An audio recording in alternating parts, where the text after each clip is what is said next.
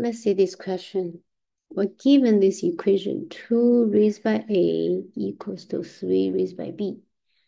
And we want to evaluate 4 raised by a plus b divided by b.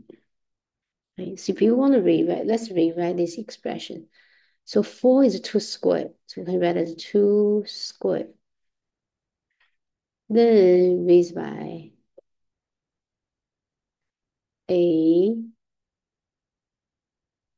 right? Then raised by b. Then same thing, 2 raised by square raised by b. Then everything together raised by 1 over b. Right? So it can be rewritten this way. But how would this help us? Let's see this. So we have 2 raised by a.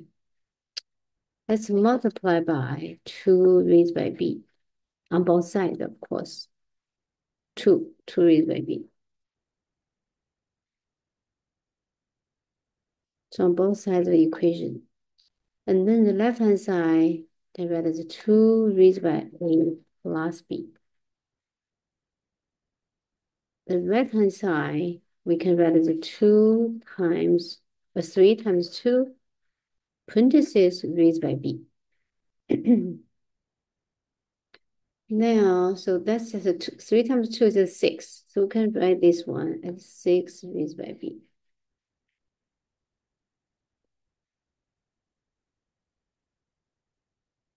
This one is b. But then we need raise both sides by 1 over b.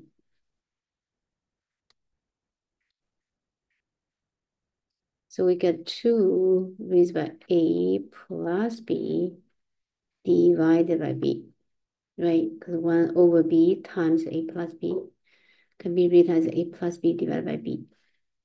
That equals to, well, b times 1 over b, that's 1, equals to 6. But we need a base to be 4. So we just raise this by square.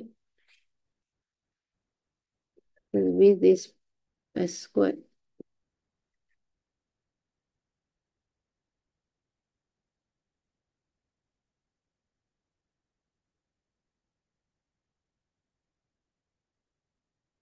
So 2 raised by a plus b divided by b, then raised by square. We can apply this square to 2. So we can write as 2 square, then raised by a plus b divided by b. And that equals to 6 square. So that's a 4. So 2 squared, that's 4. That's 4 raised by a plus b divided by b. 6 squared, 36. So that's it. That's our answer. So this expression equals to 36.